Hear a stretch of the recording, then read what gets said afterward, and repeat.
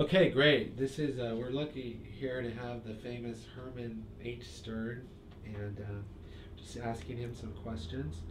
And the first question is, in your opinion, what are the most important elements in making a good movie?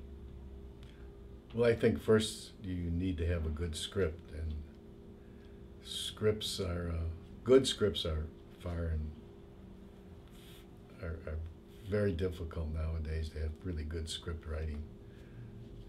A lot of it has to do with they don't focus on the development of the character; they focus on the electronic effects. So you don't really see good character development any longer in movies. Another part of that is, the director is the key to this whole thing, because actors need to have direction. Plus, the backup crew or the production crew behind them. You got to have good sound people, and you got to have good camera people, and you have to have an incredible editor.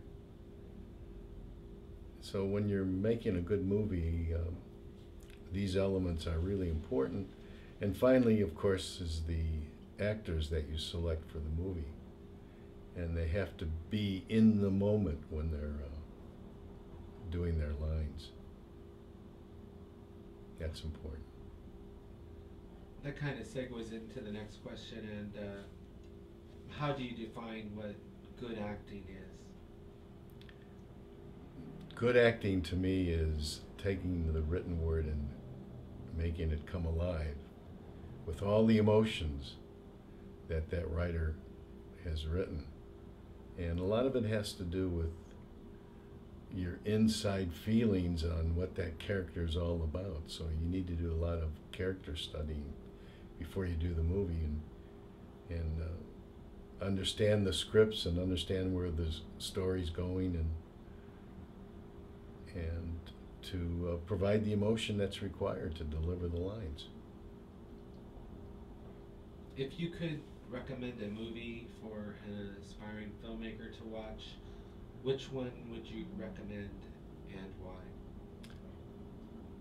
My very favorite movie, and it was way before I ever got into acting, but I've always remembered it, was a movie called A Man and a Woman. And what's interesting about that is that it's a French movie, and everything was in the French language, but the emotion, the way they shot that movie, was all close-ups in the faces of the actors, and you could absolutely feel the love they had for one another, and it was just good cinematography, and a lot of it is similar with Scorsese when he shoots his movies. You'll see a lot of close-ups on the face and emotional reaction and depth of the character and that kind of thing. As an actor, what is the best advice you could give for an aspiring actor? Practice, practice, practice, and then practice. Go to acting school, do acting workshops, get the experience, go on auditions, learn how to do an audition, learn how to cold read, and develop the characters that are required when you're doing the auditioning.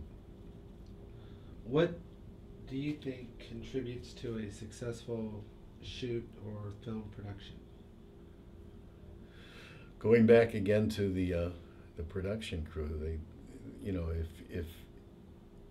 if the writer and the storyboard writer put it together, and the director follows the storyboard, and you have good direction, good videography or filmography, good sound people.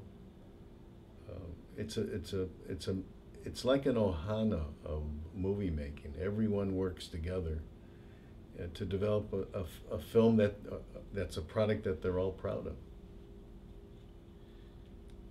And this is our last question: is why do you think so many bad movies get made?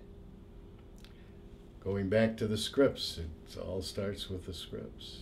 And, you know, like right now, the biggest thing is 3D. Everything's got to be in 3D. Well, how about developing the story, develop the characters, find out what makes them, you know, breathe, what's their emotional character, and having an ensemble that works, two people talking to one another with passion and depth. You don't see that much in movies any longer. Very good. I think that's very good answers. Well, thank you very much.